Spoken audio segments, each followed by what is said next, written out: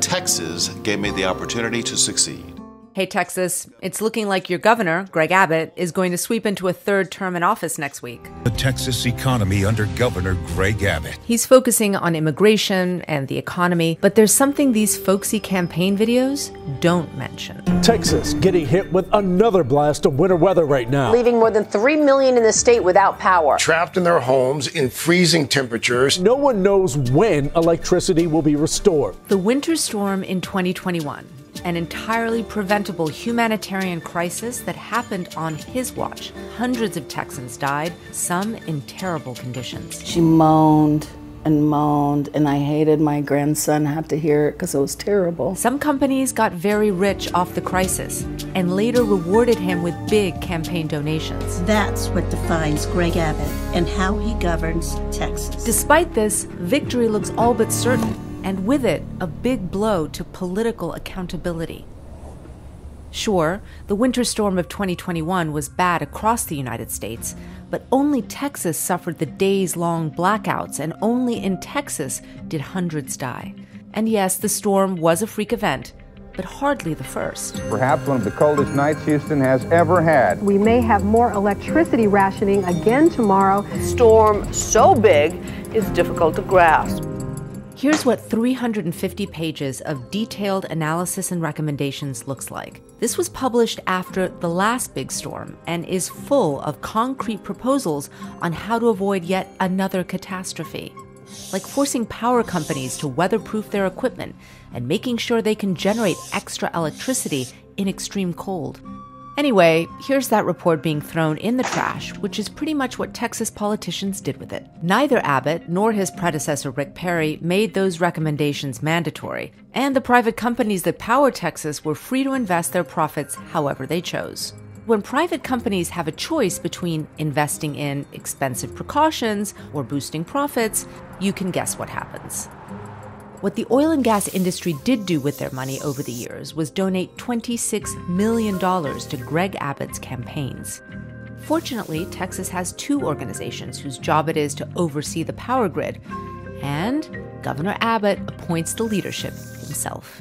ERCOT board members Mark Carpenter, Lori Kobos, and Deanne Walker all contributed to past Governor Abbott campaigns, pouring in a combined $18,670.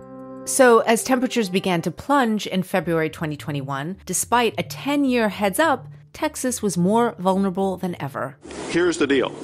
We do, as a state, have the ability to ensure that we do not run out of power. That didn't age well.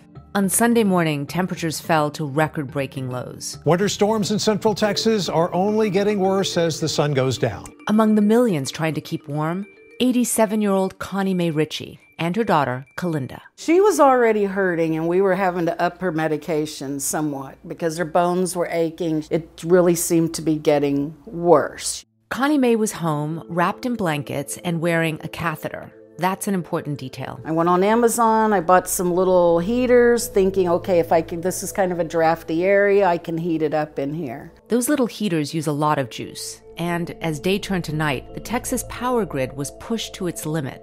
And that's exactly when those unregulated and unweatherproofed power stations froze up. One by one, they shut down, and the amount of electricity in the grid plummeted. Too many people need electricity right now, and there's nowhere near enough to go around. It's that simple. We do, as a state, have the ability to ensure we do not run out of power. He was wrong, and you paid the price. And then when the electric went off, the first Monday we did pretty good, but Tuesday was freezing. We were so cold. While you were scrambling around with a flashlight, Abbott's regulators made one more costly decision. They raised wholesale electricity prices from an average of $25 a megawatt hour to $9,000. Yeah, $9,000 an hour. Making electricity expensive is meant to be a temporary measure to incentivize power stations to keep running, but Abbott's officials would keep this insane price up for almost 5 days. Abbott knew about it and didn't try to stop it. Meanwhile, Texas natural gas suppliers had a chance to profit from skyrocketing prices, and boy, they really cashed in. These companies made hundreds of millions of dollars in unexpected profits. And one company, Energy Transfer, well, let them tell you how much they made. In total, we now expect to realize approximately $2.4 billion from the storm. The blackouts continued through Tuesday. I started to panic because I knew last night was cold, this is going to be super cold. And into Wednesday. Remember Connie Mae's catheter? 4 or 5 o'clock in the morning, I was going to drain the urine out of the bag. Her urine was bloody and it was like slush, like icy slush in the catheter tubing and bag. In the cold, it had frozen. So when I tried to drain the bag, I couldn't drain the bag because the slush was so thick. The hospital was their last hope. So she left here and she went to the hospital. South Austin, they stopped them at South Austin, said no, she can't go there because the pipes broke. Remember, this isn't just a story about an entirely preventable humanitarian catastrophe. It's also a story about greed.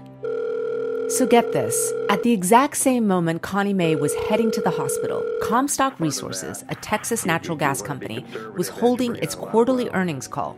And but I think that's paid off pretty well in both January and February because prices have been moving up, and obviously this week is like hitting the jackpot. Is some of these incredible prices. Sean, this shows how the Green New Deal would be a deadly deal for the United States of America. Later that evening, Greg Abbott was on Fox News trying to score political points off the disaster. It just shows that fossil fuel is necessary for the state of Texas as well as Of course, many Texans couldn't watch. They were on their third day with no power.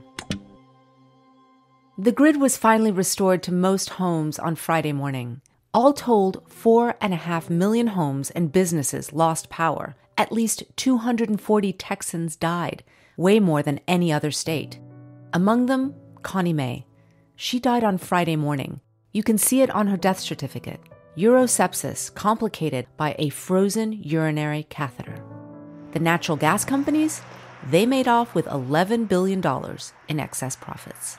There will be occasions when I'll be talking about like this.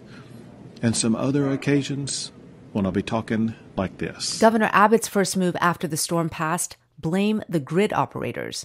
Reminder, his appointees oversee them. Before the storm hit, ERCOT repeatedly assured the state and the public that ERCOT was prepared.